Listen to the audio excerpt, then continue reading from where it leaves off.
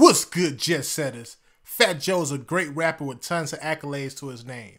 However, in this clip, Fat Joe talks about the time he was jealous of Jay-Z. Let's get into it. You know, there's a little bit of jealousy involved, you know what I'm saying? The man was always winning. I might have been a little jealous if I'm gonna be a man about it. You know what I'm saying? He won at everything. He had the baddest chick in the world. Who's he? Was making Jay-Z. He was talking about the Rucker thing. Yeah, the basketball. He was just okay. winning I so don't know. much. I got you. And so what Joe had carved out was so I always had the streets, no matter who I had beef with, whoever. If I had beef with 50 Cent, he knew the streets was me. Anybody who had a problem with me, they knew this guy runs the streets anywhere.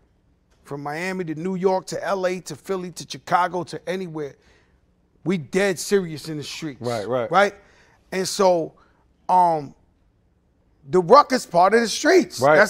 That was the street, summertime.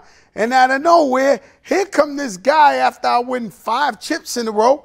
He wants a team. I'm like, God damn, man, he won everything. He walking in the games, Beyonce, Puffy doing the dance in the middle of the court. I'm like, what the f is this? They rolling up in professional tour buses and shit. LeBron was supposed to play with him too, though. LeBron was playing with him. He got LeBron to play with him. And it's like, and I said, damn, man, this man got all the money, the hottest chick.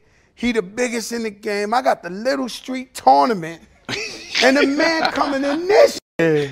And so it was a little bit of jealousy, even though my team was dead ass for real. Right. And we would have beat him. I mean, honestly, I see how people are jealous of Jay-Z. He has a lot going on for himself, right? But one thing to remember is Jay-Z worked extremely hard to get to where he is. And so did Fat Joe. So salute to them both.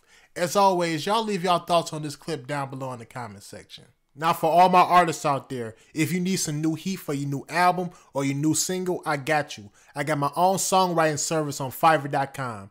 That's right, I'm writing hooks, verses, full songs, whatever you need, I got you.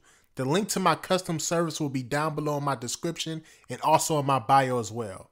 Now, that's all I really wanted to leave y'all with today. Make sure you like, comment, and subscribe. Peace.